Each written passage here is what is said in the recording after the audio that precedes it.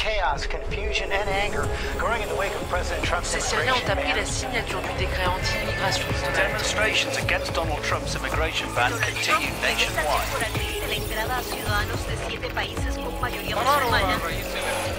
Conflicting information about who was allowed in and who wasn't. Late last year in Paris, employees working at a 24-hour news channel went on strike. They downed tools for 31 days. The strike at Télé was part of a bigger conflict that pits journalists against one of the richest and most powerful businessmen in France, Vincent Bollore. Bollore's media and entertainment conglomerate, Vivendi, bought Télé's parent company, Canal+, about 3 years ago.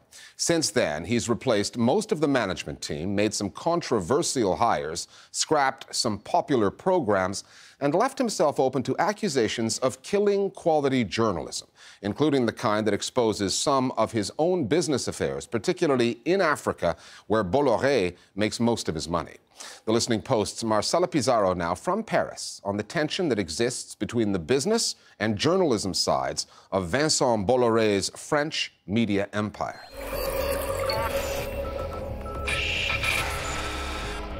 C'est la deuxième chaîne d'information en France qui a montré et très récemment French journalists will have covered their fair share of strikes, but 2 months ago it was the journalists themselves who stopped working and started protesting in one of the longest journalist strikes in French history.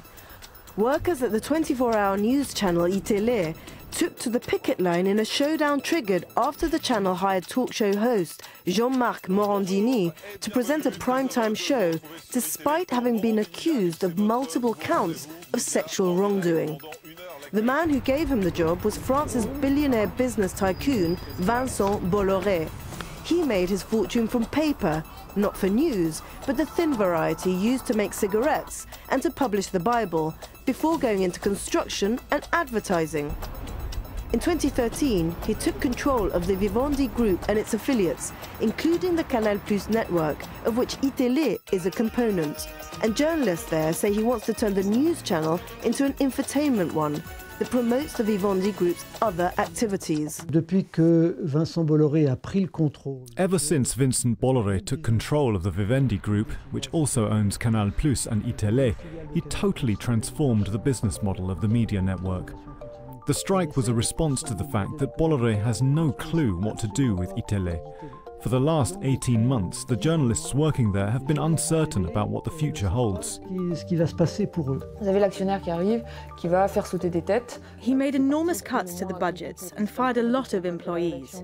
Then he brought in his own men and put them at the head of various departments at Canal+ and imposed them on newsrooms. Journalists at Télé asked him to, at the very least, sign a code of ethics which would guarantee journalistic independence. But he refused. Vincent Bollore qui n'est de pas céder. Vincent Bollore, c'est quelqu'un qui est un formidable entrepreneur. Vincent Bollore is a great entrepreneur. He's been very successful in all his businesses, but he has a big problem with journalism. He doesn't understand that journalists aren't motivated by making money for the group they belong to. He had already been the owner of smaller media outlets like Direct Matin, which he used to promote his own products or censor other products he didn't like. Since then, the Canal+ network has been transformed. Bollore took Les Guignols de l'Info, a well-known political puppet show, sidelined the writers and boasted that he'd be the one writing the scripts.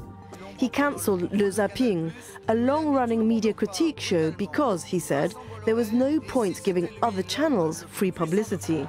This year, it was announced Le Petit Journal, the irreverent satirical news show, would only be available to subscribers. It was the death knell, so they moved to another channel. Au revoir, Canal+.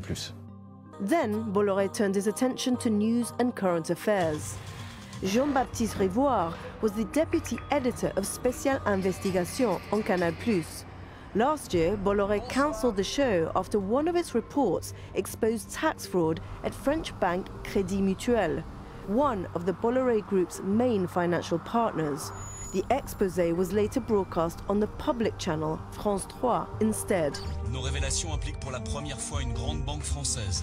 In 2015, we did an investigation on the Credit Mutual Bank, exposing how the bank was guilty of tax fraud and was transferring funds overseas. Management at Canal Plus didn't want the episode to be broadcast because the head of the bank in question was a good friend of Bollore's.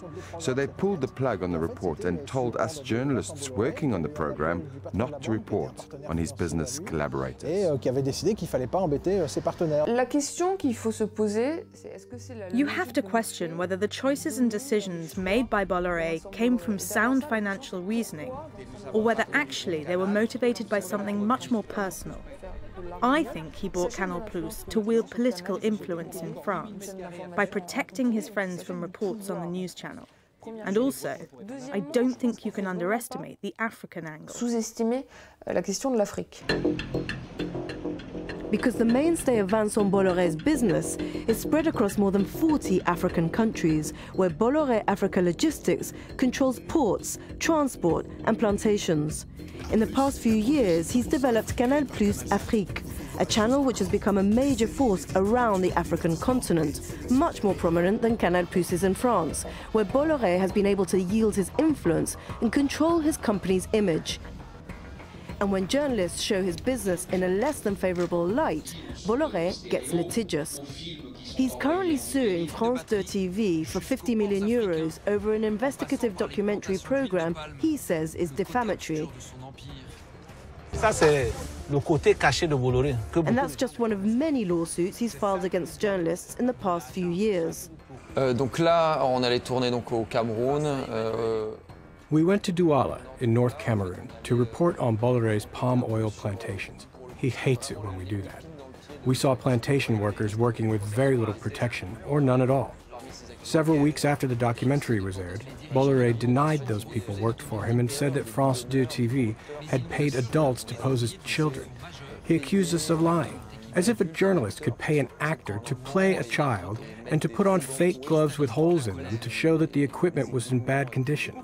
He took us to court, but the accusations were crazy. Des accusations totalement délirantes. Port and railway activities have been at the heart of the Bollore Group for the last 20 years. He has crafted himself a true empire in Africa. Bollore does not like news because it has the potential to hinder the work his company does. Legal action is being taken against him in Africa. Legal action is also taken every time he comes into contact with a journalist regarding his business in Africa.